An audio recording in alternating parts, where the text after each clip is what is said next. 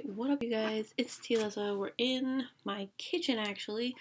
I just got finished eating lunch, which I guess is my breakfast, which I guess is brunch. And we have actually, oh my god, quite heavy. I woke up a couple hours ago. Page Habit box that apparently my parents had to sign for when it came in today, so I don't know what's in here. Again, I have quite a few of these. If you don't know what Page Habit is, implement of destruction to get into the box as I open it. It's basically a monthly or a quarterly subscription service that when you get a box, either a annually box, which is what I have here, this is upside down, or a quarterly box, they send a book to an underdeveloped country to promote literacy. So, it's like $29.99, I believe, for the monthly box, and then I think $49.99 for the quarterly box. And yeah, so if you can see, I have the flappy open. I'm just gonna set that aside. And this is the December box, and it's the December romance box. They have, again, mystery, horror, literary fiction, YA, and historical fiction for the annually, I think. Oh, and also sci-fi and fantasy for the annually. And then for the quarterly, they have literary fiction, YA, and something else. So I'm going to actually get on into this and see why it's so heavy. Page Habit. And this is what you get when you, oh my god, crinkle crap everywhere. I'm honestly wondering why this is so heavy. So this is the December box, which I want to see where they went. They went to Sierra Leone in Africa. And this is the little card that they get. I don't know how much of this you can see. So this is the country they went to. Woo! Right there in the yellow. I don't know if you can see that. So this is the card. Excuse me. Ooh. Oh, wow. Okay. So, yay. I wonder why they had to sign for this. And then you get a fun bookmark, which looks like this, and the quote on it says, "Fill your house with stacks of books in all the crannies and all the nooks," by Dr. Seuss. And it has a little catty whiskers and books. Yay! Excuse me. And then next we have a note by the author, the book that the box is curated for. So if you have not heard of Page Habit, it's actually really cool. They have a like a monthly or so I can speak. They have an author that they curate a box for, and depending on what the author is, the author kind of picks stuff that I guess fit with the box and all of that. And I have actually 2 books in here. I have a romance and a historical fiction book, so let's kind of do all the little goodies. This is a surprise ball and 4 prizes. Actually, we're going to unwind this bad boy, if I can figure out how to. Oh, wait, how do you do this? Oh my god. I don't want to ruin it. So this is what we're unwinding here as I start to unwind it. I'm ripping it too. Ah! Oh my god, how many layers are there? Jeez! Christ. When you're at home and filming, like, I should probably cut this, but it's going to be fun to watch it unwind, isn't it? Okay, this is from topsmalibu.com, and it says, "Someone will wink and smile at you from across the room. Watch closely. Good fortune." So I'm guessing this ball has something to do with the romance book inside, but I'm not entirely sure. Where's the end of this? Do I just rip it? I'm determined now to get into this. Hold on a sec. Oh, yeah. Oh wait, what are you? Haha! I win. Oh my god. Whee! I'm gonna have so much crap to throw out. I'm just saying right now. I've like never seen this, and I think I saw something that actually made it be where my parents signed for it, but we'll see. It is, and I think I saw Natasha over at Tashopolis open the quarterly version of this. It was like 3 months, and she got copper string lights. I'm not entirely sure if that's what she opened. No, it's probably not. It's probably something else. But, yeah, so this is... string everywhere. Like, I'm not even kidding you. I'm gonna have so much crap to, like, throw out and chuck out from this. Okay, we're nearly done, guys. Oh my god, are you kidding me? Oh, are you kidding me? Are you freaking kidding me? Jesus Christ. Now we have a little... Okay, tissue paper. Alright. We have... Oh my... It's a little parachute bug! See that? See that? It's a little parachute bug. This may have something to do with the romance bug, but it's really cute. It's a little... I don't know how much of this you'll be able to see, but it's a parachute bug that's like copper or rose gold or something. Hello. Oh, that's cute. Let's see what else we got in here. We got... I saw a keychain. Oh, no, it's a ring! Okay.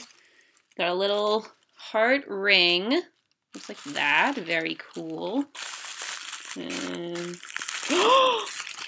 I'm gonna eat these so fast right now. We got Smarties. I've never actually, they may have had food, but I've never, like, seen them actually give out food in the Page Habit boxes. So that's awesome. This is the remnants.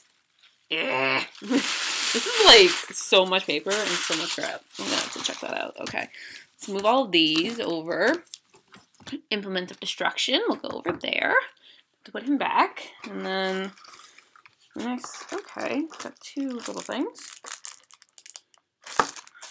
Ah! Okay, whoopsie. And then, these are probably why they were, had to be, why this box had to be signed for.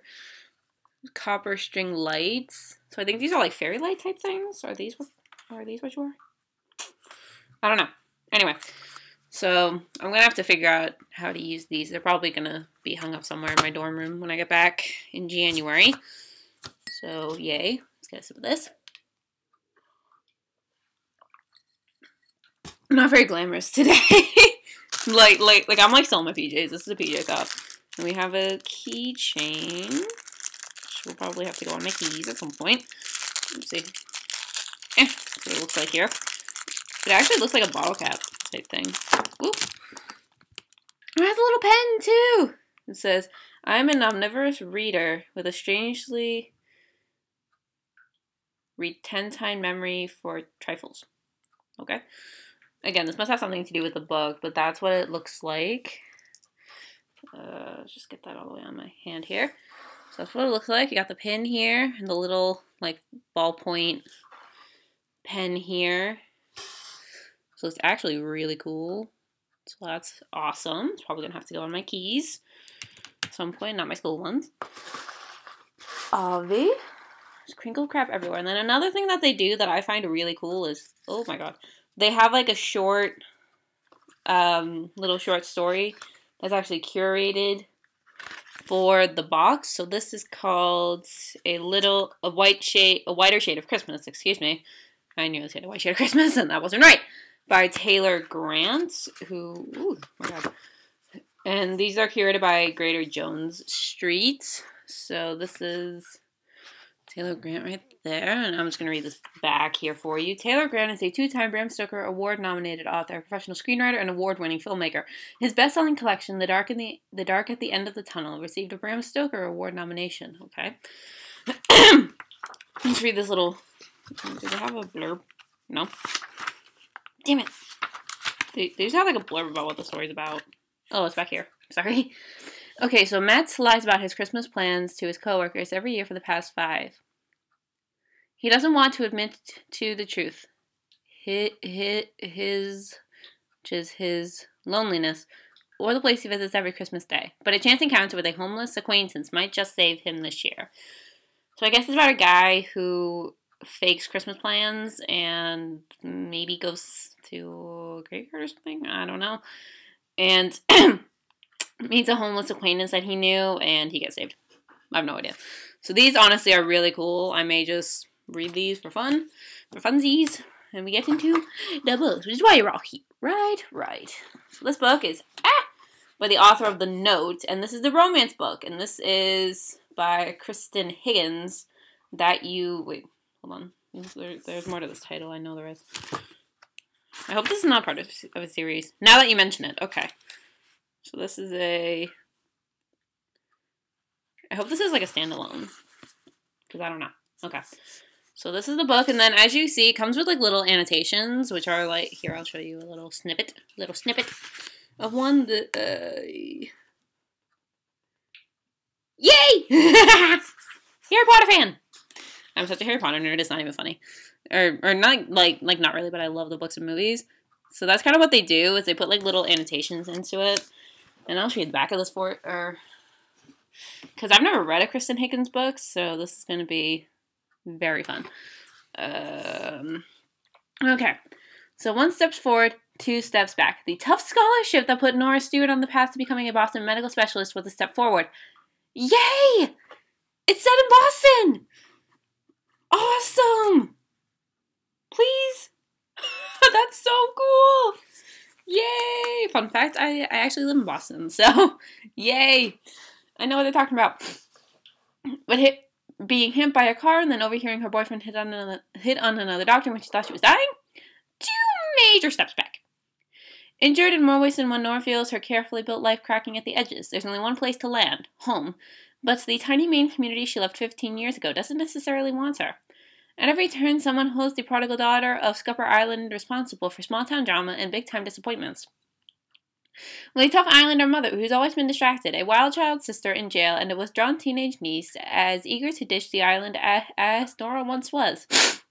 Nora has her work cut out for her if she's going to take what might be her last chance to mend the family, balancing loss and opportunity, dark events from her past with hope for the future. Nora will discover that tackling old pain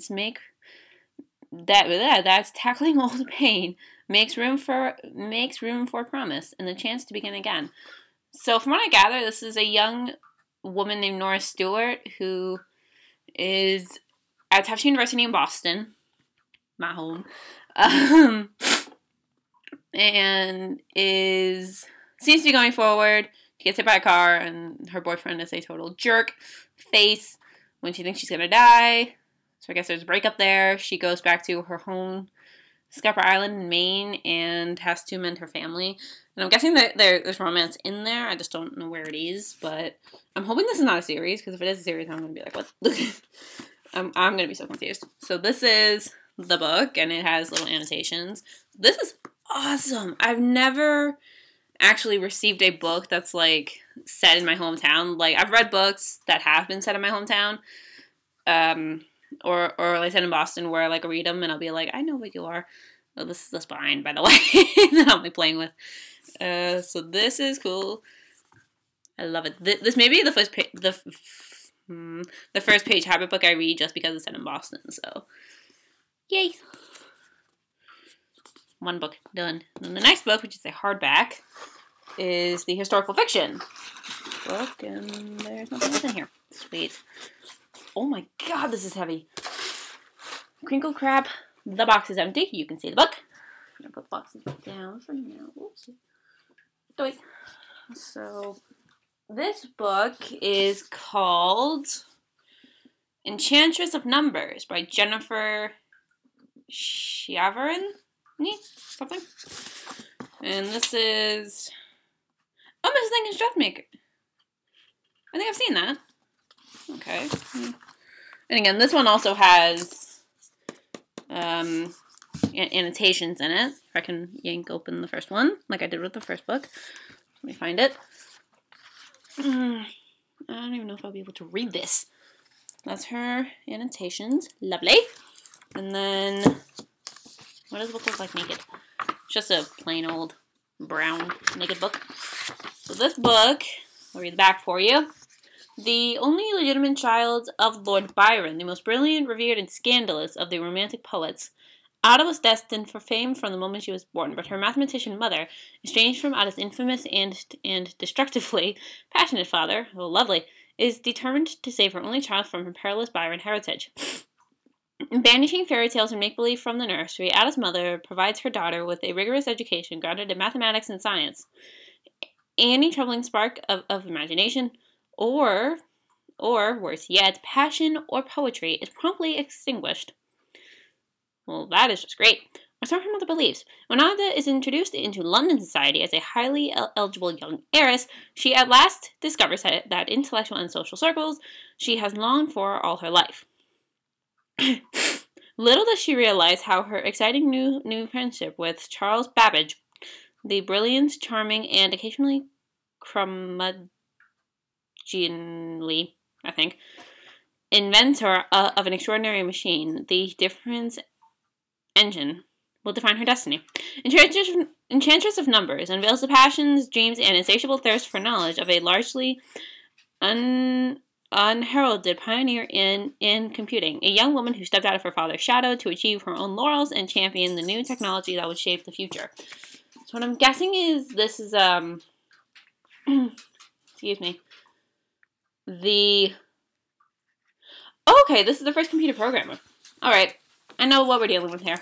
So this basically is the excuse me for a moment. This is the story of the first computer programmer during the Victorian era, I believe, is when she was around. I don't know. But she was Lord Byron's legitimate daughter, and, you know, passion go away, and math and science live. So this is honestly really cool. Again, like, I read a lot of romance and historical fiction, but I usually don't... I read more like contemporary romance stuff, but I feel like this is, and this isn't romance, this is historical fiction. This is the romance, and this is contemporary. So I read like kind of a lot of this stuff. I do read a lot of, oh hi puppy, historical fiction romance. My dog's over here, by the way, if you heard me talk to her.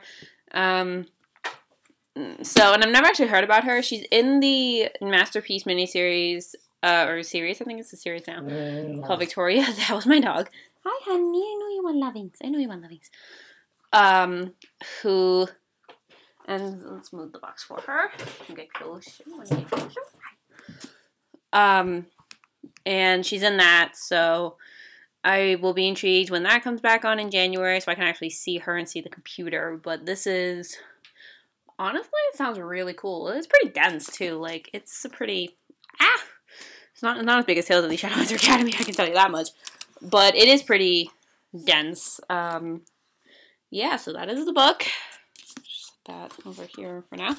And that was the Page Habit unboxing. This is the aftermath. You may get to see a dog. That is the aftermath, guys. Look at that. These are college books. So look at that aftermath. And then the aftermath of the destruction. Can you see that? like this is all gonna get trashed, and yeah. So anyway, that was the Page Habit unboxing video. I will, yes, hi dog. I will try to see if I can cut out the stuff of me unwinding it. I don't think that's going to be very interesting to some of you guys, but if it is, you get to watch me struggle. My dog is super excited right now. If you can see this arm moving, it's because I'm patting her. She's over here by me. I would show you her right now, but she's making me pet her butt, and I don't want to show you guys my butt. Or her butt, excuse me. So, this video will be going up at some point in the next few days. Christmas is actually fast upon us. It's coming up in like a few days. So this video will probably come out after Christmas. Knowing me, it will come out way after Christmas. And I will have to deal with that. So, anyway, if you like this video, hit the subscribe button, ding dong the notification bell so that you know when I have a new video out. I will try to post reviews on the Page Habit books that I read. See, the aftermath of my dog. She sheds like all over the place.